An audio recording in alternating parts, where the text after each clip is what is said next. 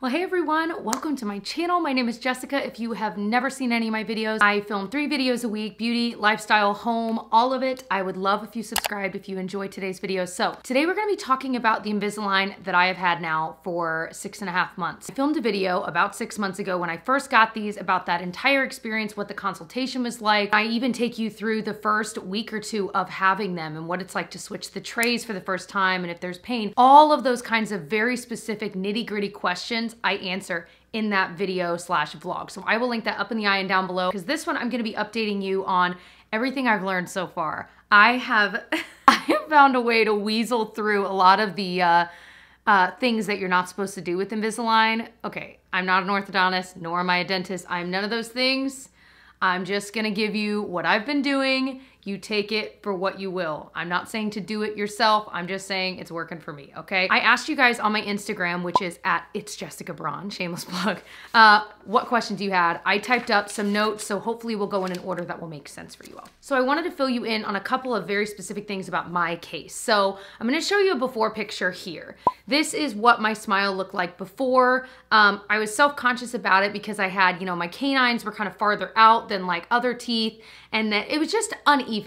What's interesting though is when I first went in for the consultation, I originally thought I would just get Invisalign on the top. And he was like, no, we're gonna correct your bite too. And I'm like, I didn't even know there was anything wrong with my bite, but he showed me areas that my teeth were already starting to wear because of the way that my bite was. And it was just one of those things that as you get older, your teeth get more brittle, they're not as strong. So your bite can actually affect a lot more than you would ever guess. This is what I'm learning, right? So I ended up, of course, getting the whole set of Invisalign. Now, my specific case, I switch my trays every week, and a lot of people do Invisalign and do it every 2 weeks. So actually, my father-in-law is just about done with his, and he switched every 2 weeks, and that's gonna play a part here in a minute when we talk about drinking coffee. Okay. So I was also on what they called a fast track. It was $3,800 to do this fast track where basically I would get fitted for the trays. I'd be given 6 months worth of trays and then I would see them in 6 months. So no orthodontic check-ins. I think part of it was because my case wasn't extreme. Part of it was that I wasn't younger. I'm an adult. My understanding is the office I went to, they don't offer it to everyone. In fact, I think it was a little bit more rare. I know I got some flack from people that said, you need to be checking in with an orthodontist every 12 weeks, and that's what most people do. It worked out great for me. But like I said, it's not offered everywhere and it's not offered for everyone. So it was more expensive actually to do. It was $5,000 to do the regular Invisalign where I would go in every 12 weeks for check-ins. So I was like, so you're telling me I can save $1,200 and I don't have to come to the orthodontist as much? Yeah, I'm gonna go for that one, obviously. So I showed you the before. I wanna show you that again, but I wanna show you what my smile looks like now. So you can see that really my teeth have evened out when it comes to how far out and in they were. They've completely evened out that way. And on top of that, my bite is totally different. Actually, to the point where I used to bite my nails. It was such a bad habit of mine all my life. And I physically, even when my Invisalign trays are out, I can't bite my nails because my bite is totally different. And so it's one of those things that it kind of forced me to break that bad habit in a way that I had no idea it would do this. On the flip side of that, I will have to get used to this new bite because even if I'm trying to open something, and I know it's bad, but you use your teeth sometimes to open something. Such a crime. I can't do that either. So I guess, again, another bad habit that I guess I have fixed with Invisalign. So I got a lot of questions about, do people notice it? I will say if it's someone I haven't seen since I got Invisalign and they know me really well, like they see me a lot, they notice it right away. And usually they don't say anything. They'll just be looking at it while I'm talking as if they're trying to figure out what's different about my teeth, but they can't quite pinpoint it. So typically once I say, oh, by the way, I got Invisalign, they're like, oh, and then they want to know more about it, but then I never catch them awkwardly looking at my teeth again. So I think it's one of those things that if you're familiar with someone's smile and the way they talk, it at first is different, but once you find out what it is, it's almost as though you don't notice anymore. That's been my experience this entire time. Now, close friends, once they know it, I've never caught any of my friends looking at them or not able to look me in the eye when I'm talking because they're looking, you know what I'm talking about? No one does that. And I feel like people I don't know at all don't notice it. If I'm at the store talking to someone or the post office, no one is looking at it or thinking it's weird or anything like that. So that was something that was probably my biggest fear, as shallow as that sounds, and it is it's not a problem at all. It just really isn't. Lisp-wise, definitely when I watched that first Invisalign video that I was mentioning earlier, I could hear that lisp as I'm just trying to get my mouth used to having something different in it. I think if there is any lisp in there, it is slight and it's not forever, and it's not anything I notice. Sometimes when I first put them in, like if I've had them out to eat, let's say breakfast or something, and I put them in, sometimes it might take a few minutes for almost my mouth to get used to it. So if I'm talking right after putting them in, it's almost as though I've got to get back used to it. So I would say, again, the lisp is not super noticeable. Now that I'm talking about it, you're probably gonna be like, yeah, I hear it. But it gets better probably within the first week. And then after that, it's just barely there. Because again, that was another thing I was terrified about. Another question I get a lot is about lipstick. How do you wear lipstick? So I will say, you know, I do a lot of makeup videos on this channel. And so I wear lipstick, I put it on, I try it on. But if I'm in my day-to-day life, if I'm not filming a video, I really don't wear regular lipstick because it just does get on your teeth. Now, I have a few tips and tricks of ways I figured it out like this today. So first off, the biggest tip I got from a lot of you guys was to do the fingertip trick where you literally put the lipstick on and then go, and then any of the lipstick that was kind of on the inner part of your lip is removed onto your finger, and so then it's not gonna get on your trays. Well, that doesn't really work for me. It's not foolproof. I don't know if it's the way I talk or the fact that my lips are a little bit bigger, but I still end up with lipstick on my teeth. Regular lipsticks, colored, glossy type lips, most of those would still get on the Invisalign and it would be a little bit difficult to get off, honestly. My best tip is to take lip liner, fill in your lips all the way as though it's lipstick. Lip liner doesn't typically budge. So the one I used today was this Milani Easy Liner. It's in the shade Most Natural. I just colored in my lips all the way. It doesn't go anywhere, and so it doesn't get on it. And then if you wanted to put more of like a clear gloss on top, if you didn't want it to be,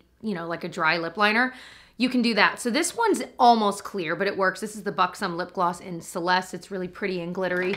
But just a clear gloss, because then it looks like you have a lipstick on, but it's really not going anywhere. Of course, other things you can do are just clear, like glowy balms. This is the Laneige Lip Glowy Balm, one of my favorites. I use this all the time with this because I can just put it all over. It's completely clear, but it looks a little bit glossy, so it looks like you got something going on, but really it's just a lip balm, you know what I mean? And then another recommendation would be to use matte liquid lipsticks. Honestly, I don't love them, and so I really just don't use them much with or without Invisalign. However, they have been nice to have for days that I really do want more of a punchy lip, but I don't want to go everywhere. I will say you have to let them dry all the way. So I almost recommend take your Invisalign out, put the lipstick on, let it really, really dry for 5 or 10 minutes, then put the Invisalign back in. So my favorite is the Maybelline Superstay Matte Ink. Not everyone likes these because there is like this tacky feeling left behind, but I kind of like it and it still doesn't transfer. But one that really, really dries down is this L'Oreal one. So I can link these two below, but those are definitely my favorites. And one last lip recommendation. I wore this when we were traveling a lot, the Nivea Blackberry. If you've watched my channel a lot, you know I love this. Emily Noel recommended. First of all, smells like blue Kool-Aid. You're welcome ahead of time. But it's just this really pretty wash of color and it makes your lips look healthy and like slightly pinkened, but it doesn't transfer onto it. So highly recommend. This is like $2 or $3. Can you hear the crackle of this freaking candle back there? It's living its best life. It's actually like a Christmas one and it's March when I'm filming this, so. I also get questions a lot about the pain. Honestly, there really hasn't been much. Now, I will say this. If you are one of the ones doing Invisalign and you change every 2 weeks, I have a feeling the pain is a little bit bigger because that is a change. That tray is a change that's gonna happen over 2 weeks, whereas mine are, I think, slightly smaller changes every week. Does that make sense? And so because of that, I feel like when I was putting them in, especially the first week or two, I was like, oh, it just feels tight, like it's not totally comfortable. And sometimes the first day I would have a headache. I just pop a Tylenol. It's really not that big of a deal. But I do wonder if you had them every 2 weeks, if it would be a little bit higher pain because it's a bigger change that's happening over 2 weeks. So I don't know if you can speak to that if you had them every 2 weeks, but it was never so much pain that it was like debilitating me or, you know, anything like that. Again, the biggest tip that anyone will tell you is to change them in the evening. So right before bed, whatever night it is. For me, it was Sunday nights, which was perfect. I loved that. I would, you know, brush, floss, etc., put the fresh ones in overnight and I was just fine. So typically by morning, it was no big deal. So pain was not as big of a problem as I think I thought it would be. Let's talk about the most, I think, important part. How do I drink coffee all day the way I used to with Invisalign? Well, have I got a solution for you? That, honestly, as dumb as this sounds, might have actually been my biggest fear because I was like, I drink 2 to 3 cups of coffee a day. I love coffee. It's like a part of my world, my life. Like, it is a joy in my day. And if I couldn't have it, I was like, this is going to be terrible. Maybe I shouldn't do Invisalign. This is where I really need to say, I know that you probably shouldn't do this, but I'm just sharing my experience. You take my story as you will, okay? I bought a pack of like 6 reusable straws on Amazon, or maybe even at the grocery store, like some durable reusable ones. I literally cut them in half with strong scissors. That's it. I get so many questions like, oh, where'd you get your cute coffee straws? I'm like, I literally cut them in half.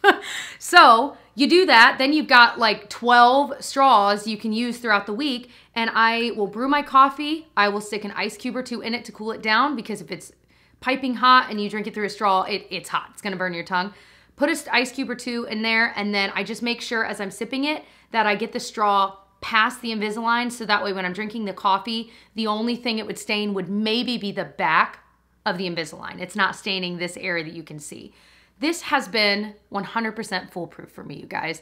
And it's funny because I remember reading some Reddit threads about it when I was first getting it, like how are people doing this, you know, like how are they getting through?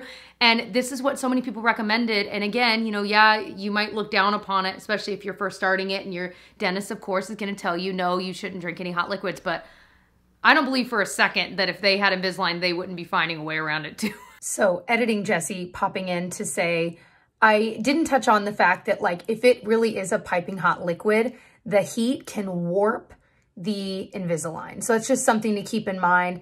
Again, most of the time the coffee I was drinking was like slightly warmer than lukewarm, and I didn't have any issues, but it is something to keep in mind. I don't want to give you like that bad of advice and then you like warp your things. So just keep that in the back of your mind when you're thinking about drinking coffee and breaking all the rules. Obviously, if you're drinking it, you should be taking the Invisalign out, brushing it, brushing your teeth and stuff. We're going to talk about that in a sec too. I am just a cheater Magoo. I'm just gonna tell you right now. I've been doing the same thing for, you know, if it's an evening and we're hanging out with friends and we're having wine or beer or whatever, cocktails, same thing. If we're at a restaurant, I just ask for a straw. I do have a retractable one I bought on Amazon that works pretty well. It's not like the strongest suction, but it is really nice to have in a pinch. So I always just keep it in my purse. So that's something I can link the specific ones I have that I think are pretty good. Now with eating, originally, I was literally, you know, you take them out every time you eat. You absolutely have to. You cannot eat with these in. And I would, you know, floss and brush every single time after I ate. Well, laziness sets in. So I would say, you know, if I'm eating something that's obviously going to be stuck in my teeth, like, you know, there are just certain foods that aren't going to just rinse out of your mouth really quickly, then I'm probably going to take a second to brush them. But honestly, a lot of times I'll rinse some water in there and then I'll stick them back in. And then when I really have the time to actually brush them, I'll take them out and brush them. Again, I know that's not best practice. I'm just sharing. The nice thing is I've had my cleaning like halfway through the Invisalign, like every 6 months. And so it's been perfect because they recently checked to make sure I had no cavities or anything. And that was great because I'm like, I feel like that's something that is important to do while you have this, because you are, you know, putting on the Invisalign. And if you do have like, let's say chocolate sitting on your teeth and then you put these back on, well, that's just like literally a breeding ground for a cavity. You know, being cognizant of that, be smart about it, but don't feel like it has to be so black and white, because those first few weeks were so hard. You know, I'm like adjusting to this new thing in my mouth and I'm having to brush and floss every freaking few hours. It was a nightmare. Everyone jokes about the Invisalign diet, like, oh, if you have Invisalign, you're gonna eat less because you're not gonna have to take them out, brush your teeth, etc. Well, you just find ways around it, because I would say now I'm snacking and eating whenever I want. Now, the other thing is the time. So they say, you know, you should only have them out like a max of 2 hours in a given 24-hour period. So, you know, if you eat 3 meals a day at 30 minutes each, that's an hour and a half, and then snacking and stuff throughout. Well, the worst part was for me, when I was taking them out to drink coffee and stuff, I was like, how am I gonna keep this under 2 hours? Like, it's not gonna happen. I'm not chugging coffee. But now that I'm drinking coffee kind of whenever I want with them in, the 2-hour time window is not difficult at all. So the first few weeks I was like timing it and seeing like, okay, I'm gonna have them out for 20 minutes to eat this meal and then I've got this much time. No, I have not done that in months. I just trust that honestly, if I'm just taking them out when I'm eating and then I put them back in, it's never getting close to the 2 hours, maybe right under. So that has solved a lot of problems for me. Now flossing you do have to do. I do at minimum every night.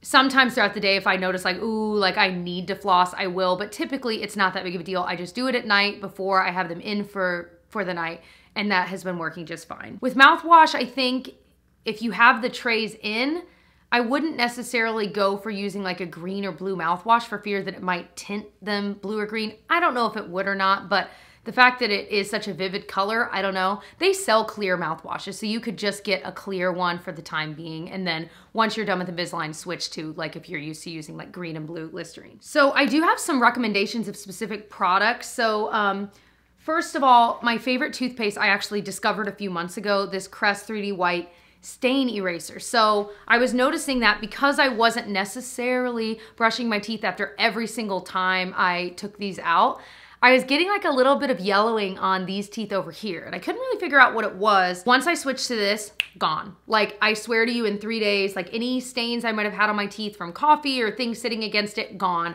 I love it. This is the second tube I've had of it. Highly recommend. I will still be using after I'm done with Invisalign too. I also recommend buying like a little denture cleaning tub. They have a million online drugstores. You can get them anywhere. I just got this one. It was the cheapest one I saw.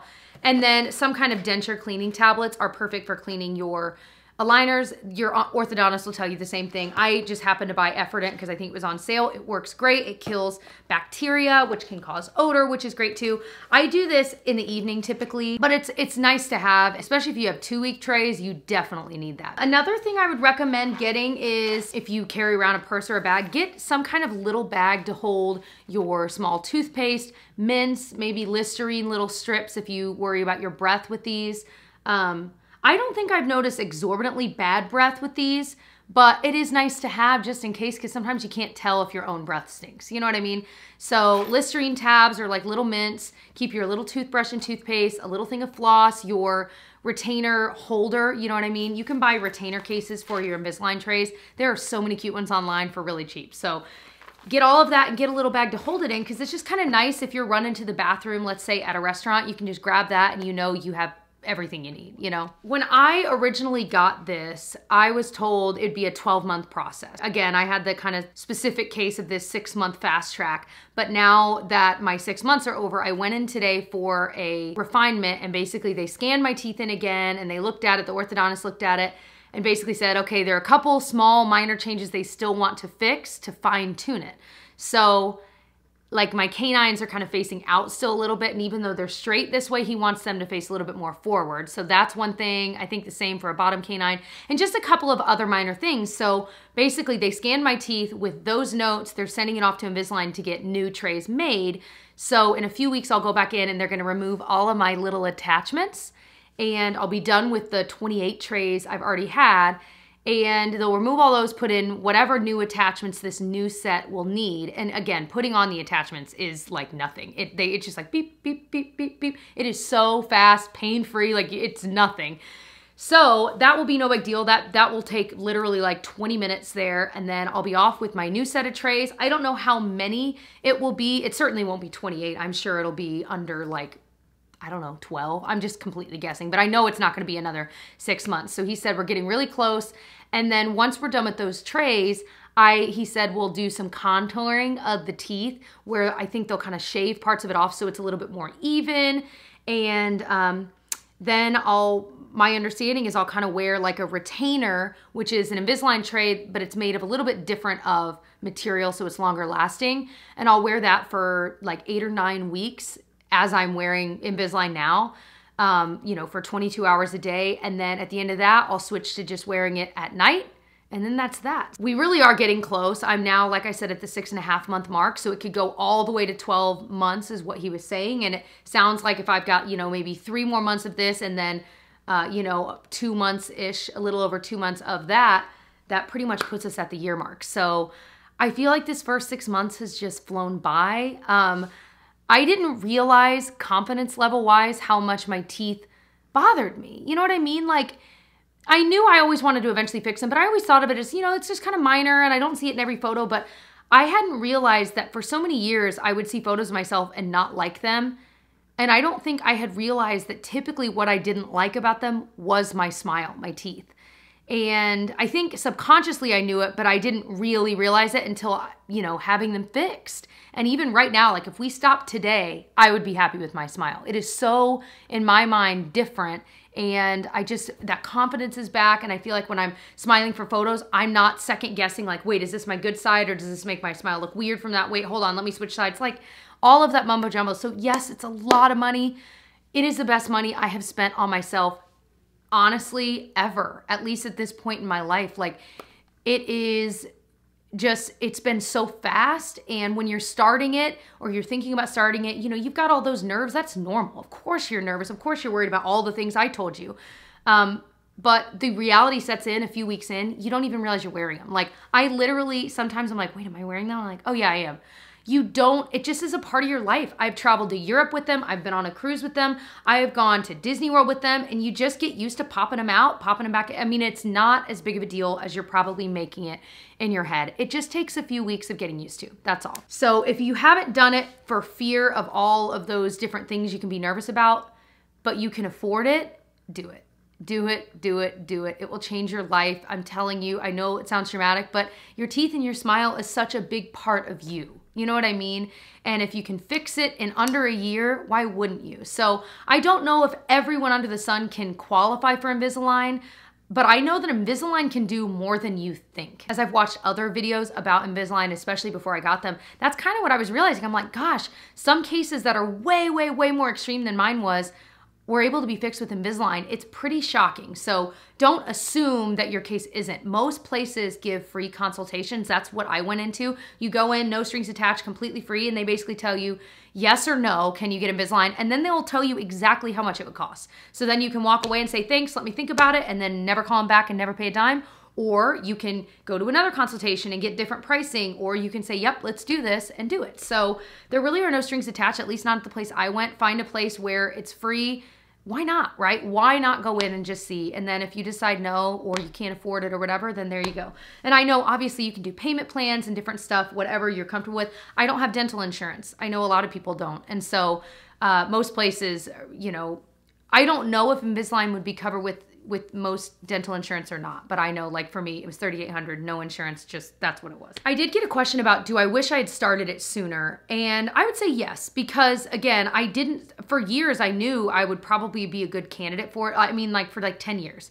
I thought about it, hemmed and hawed about it, and I wish I would have done it years ago. I wish I would have done it before my wedding. I wish, you know what I mean? Because those are photos that, I mean, obviously my smile was not that bad, but man, I would have felt way more confident in my wedding photos and all of that if I did have my teeth the way they are now. And so it's just something that if you've been thinking about it, you might just finally do it, guys. I'm just saying, I wish I would have done it years ago. Oh, another quick question I got was, when did I start finally seeing a change? Obviously, that's gonna be completely different based on your teeth situation.